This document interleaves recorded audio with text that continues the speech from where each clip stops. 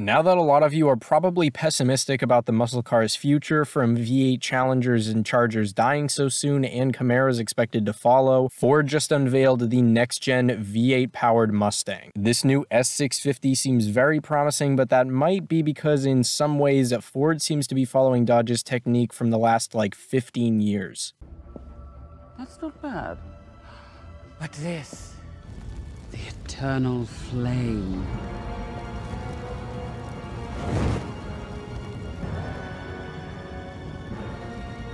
Well, today we're going over all of the good, bad, weird, and unchanged stuff about the new S650 Mustang. Let's get into it.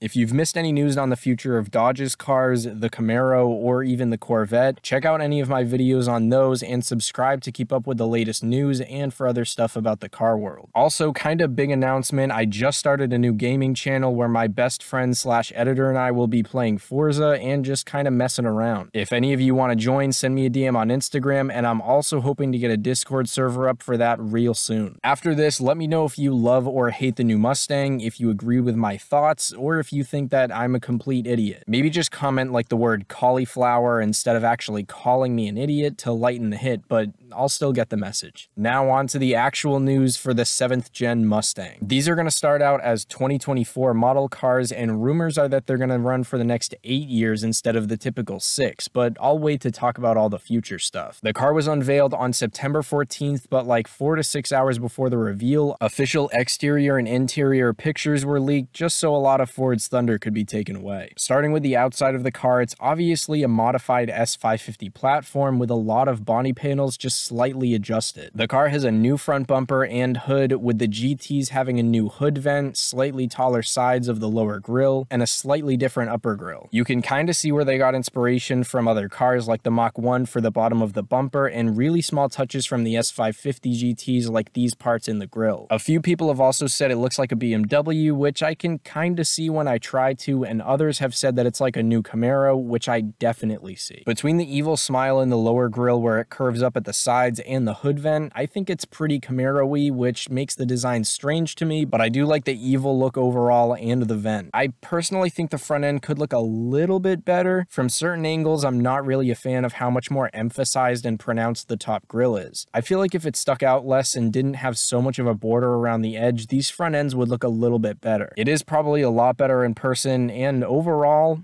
that'll do, pig. That'll do. Okay. Moving around to the sides, it's pretty much the same classic profile as the 550s, but it seems like they got rid of a lot of the side body lines. Between the front and rear bumpers, I think it's kinda bland looking. I get they must have been going for a clean, updated look, but I feel like some small touches could have gone a long way here. Even if they just emphasized the low-key curves in front of the rear wheel arches or added some detail in the lower like 2/3 of the sides, it would have been pretty cool, but again, not bad. The front looks really cool from a side view, and the back doesn't look too bad to me either, but just something interesting is it almost looks a little modern JDM-ish to me. Moving to the back, I feel like the rear of the car is alright. I think it's cool, but not overly special or anything fantastic. I like the diffuser and spoiler that are pretty much copies of what was on the S550s, and I'm sort of a fan of the sharper edge towards the top of the trunk. The part I don't like, though, is the brake lights. It's nice that they follow the sharp stick out at the top, but I wish the lights themselves had more depth. I know they're probably not cheap, but they look very cheap LED coverish, and I feel like it almost makes the car look like a GTA 5 S550 remake that would have been called like the Stallion or something. Moving on from the exterior looks, these S650s are going to be running on 4th gen 5-liter Coyote V8s for the GTs and 2.3-liter EcoBoosts for the base. Apparently, power numbers haven't been stated for the GTs and EcoBoosts, but it's expected that the 2.3 liters will have similar power to the Broncos with about 300 ponies under the hood.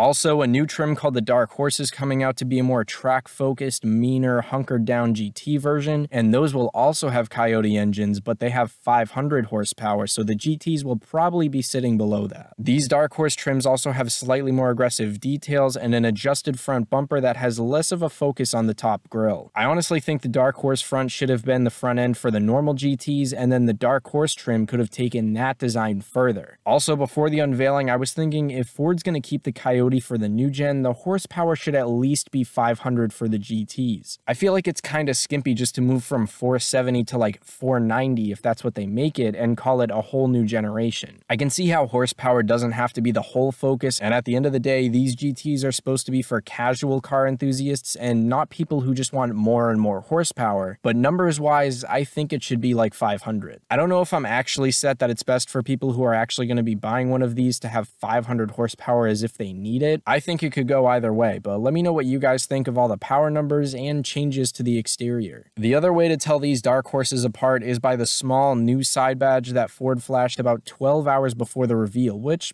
I think is pretty cool. It's a nice touch. All of these cars, whether it's the EcoBoost, GT, or Dark Horse, will be fitted to 6-speed manuals and 10-speed automatics. And I guess that's a pretty good transition to talk about the inside.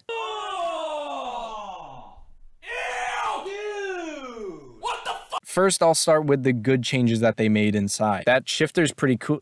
No, wait, that was the same as the last gen. All right, now for the negative changes. What is up with the screens? It's kind of because of the screens that I don't like the interior. I don't think it's sleek or cool or necessary, and I'd rather see dials or at least a gauge mimicking screen like the 550s had and a small screen for the center if they absolutely had to have it. They obviously want to keep up with other brands because Tesla people like this stuff and everybody goes crazy about it, but the interior lost all shape and intensity that the gauges used to bring. And not every car now has to start looking like a Tesla. It's not a bad thing to have buttons while you're driving instead of a huge iPad. And they definitely shouldn't have made them appear like it's one solid screen. It makes it a lot worse in my opinion. Dodge put a huge screen in the Charger Daytona concept, and I'm not a fan of that either, but that is a concept, even if the real car ends up just like that, and that's a full EV. I feel like Ford keeping this Mustang only ICE powered, which we'll get into in a minute, kinda more so justifies not turning the interior into a lifeless TV room. And another reason why I think it's ridiculous is because they had to have it sticking up past the top of the dash, which is a pretty good indication that it wasn't a good fit. I feel like it was just not needed and makes the view from both inside and outside way less appealing, but I could only find a couple exterior pictures that show that area. They're also using Amazon Alexa and Ford Streaming to try to replace knobs and buttons, and if you saw my worst interior mods video, you already know how I feel about that, and we all know how great voice controls in a car always work. Okay, what do you want to say to May? May, you're a blithering idiot, and your stupid car is ruining my day. Your message to May says, your brother is idiot and your stupid car is ready. Ready to send it?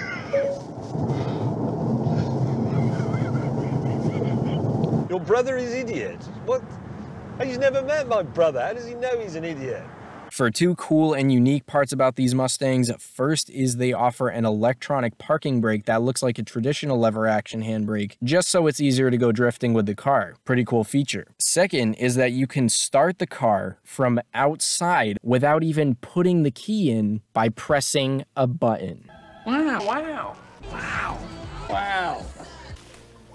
And actually new for this gen, there's another button on the fob that lets you rev the car, which I kind of really like, as immature and unnecessary as that is. So besides the ugly, unfitting screens inside and the iffy brake lights and steering wheel, the car's still going to have a great engine, manual transmission option, pretty mean looks on the outside, and it's got a couple cool new features. So as harsh as I was about the inside and maybe the blander sides of the car, I'm definitely excited to see these on the road, to hear them, and to see what people do with them. And even though I refer to the S650 so much, I know that change has to happen, and especially the GTs and Dark Horse trims will probably grow on me. Even like with the 2020 Camaros, I think small things like having a front lip can make all the difference in how some cars look, and that probably applies here too. I bet I'm going to see some bare bones versions of these that don't look all that great, and others are going to have lips, side skirts, maybe a partial stripe, and a loud exhaust, and I'll be even more of a fan. As far as the future for this gen goes, rumors were going around before that an all-wheel drive and a hybrid option were in the works, but now a lot of people are saying those plans are scrapped, and neither are going to be offered in the S650. I'm not entirely sure how I feel about them keeping changes and options so minimal, but I guess props to them for keeping development and manufacturing costs as low as possible so they can keep their old fans and take advantage of the ICE, Camaro, Challenger, and Charger all dying just so they can rake in as much money as possible. I get that that's a very pessimistic view, but if you think about it, that's kind of all they did. They barely changed it just to get easy money coming in for the next 8 years.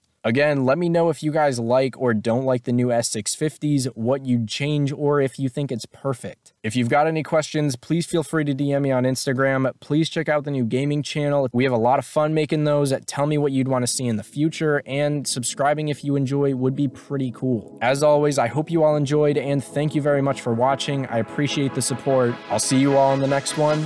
Have a great day.